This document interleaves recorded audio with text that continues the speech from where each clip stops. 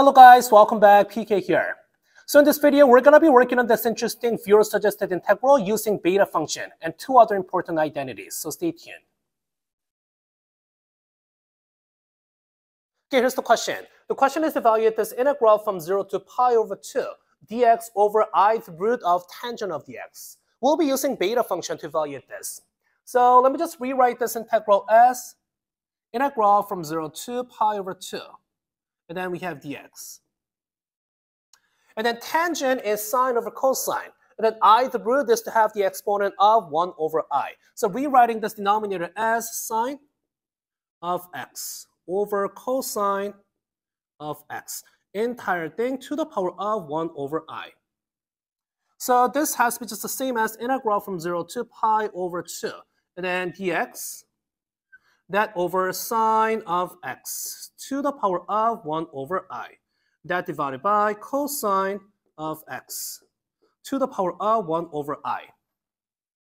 And we'll be using this I is the same as negative 1 over I. We can just make sure if you multiply I on both sides, that has just a negative 1. So that's why using I is the same as negative 1 over I. We can rewrite this integral as integral from 0 to pi over 2. And then we have dx still over sine of the x to the power of now then negative I. That over cosine of x to the power of negative I. It's the same one. Then your integral has to be just the same as integral from 0 to pi over 2. Okay, then we still have dx, and then your denominator has to be cosine of the x to the power of just the I over sine of the x to the power of the I. So that is why we can just rewrite this as now integral from 0 to pi over 2. Okay, then let's get the reciprocal of it. It has to be the same as then sine of the x to the power of the I. That time, since cosine x to the power of I is on your denominator, we can multiply cosine of the x to the power of negative I. Then we have dx. This has to be the integral we should be working on.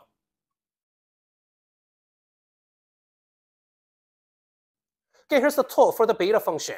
So the beta of m and n, that is gamma of m times gamma of n, over gamma of m plus n, that could be represented as 2 times integral from 0 to pi over 2 of sine theta to the power of 2m minus 1 times cosine theta to the power of 2n minus 1 d theta, where the real part of m is greater than 0, also same for the n. Okay, so using this, let's look at our integral. So our integral has to be the same as, we do not have 2 outside of the integral. So that's why we can rewrite this integral I as 2 times 1 over 2 times integral of from 0 to pi over 2. That of sine x to the power of the I times cosine of x to the power of negative I. And then we have dx. Okay, so talking about this formula, so 2m minus 1, that is the I. So 2m minus 1 is the I. That means 2m is I plus 1. So we can say your m has to be 1 plus I over 2. And then for this 2n minus 1, 2n minus 1 has to be the negative I, right? So 2n minus 1 is negative I. That says 2n has to be 1 minus I. So your n is 1 minus I over 2. So turns out m and n are complex conjugate. So what you're working on has to be then 1 over 2 times integral of everything. So that's why integral I has to be the same as then 1 over 2 times beta of m was 1 plus I over 2. N was 1 minus I over 2. This is what we are working on. And since m and n are complex conjugate, let me just call this, say, w as 1 plus I over 2. Okay, then complex conjugate has to be 1 minus I over 2. Okay, so using this, we can represent this as now 1 over 2 times, okay, so gamma of w times gamma of complex conjugate.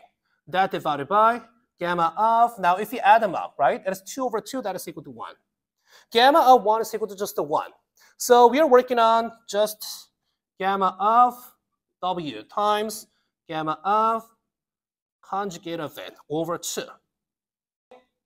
And then we'll be using how complex conjugate of the gamma of the z. This is the same as gamma of complex conjugate of the z. We'll be using this.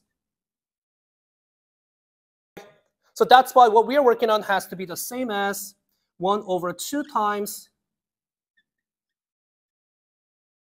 modulus square, which has to be the real number.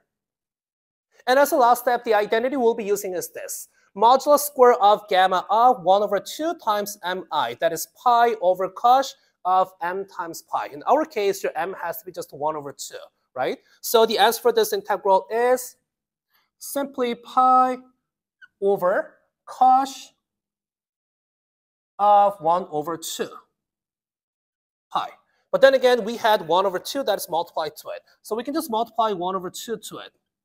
So this has to be just the same as pi over 2 times cosh of pi over 2. This has to be the answer for the question.